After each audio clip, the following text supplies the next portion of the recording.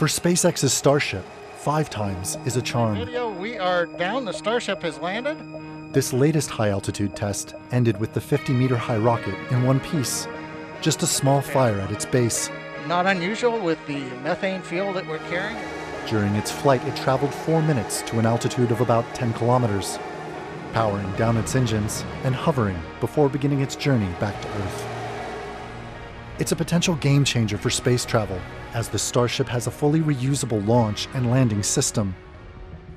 That opens up, that is the gateway to the heavens. SpaceX CEO Elon Musk tweeted the landing was nominal, jargon for a success in the world of rocket engineering.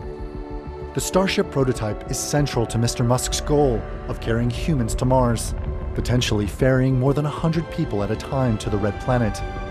NASA has also recently awarded SpaceX more than $3.75 billion to advance its Starship design to be used as a lunar lander.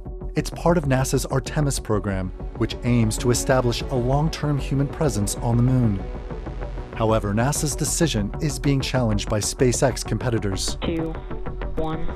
Aviation regulators in the US have authorized the next 3 Starship launches, a sure sign that this rocket's journey is far from over.